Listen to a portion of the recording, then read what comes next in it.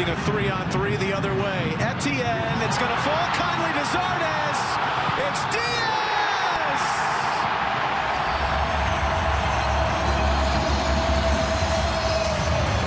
And a done deal on Christmas. 3-0. Against a Canadian club in Toronto FC. He commences 2022 with a capper against Vancouver.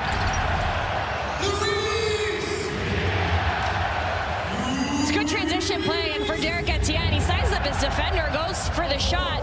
Justy Zardes thought he had time to take an extra touch. The defensive work there by Blackman almost proved to be enough. But you love that from your wingers, to both be in the mix. It's your two wingers, your center.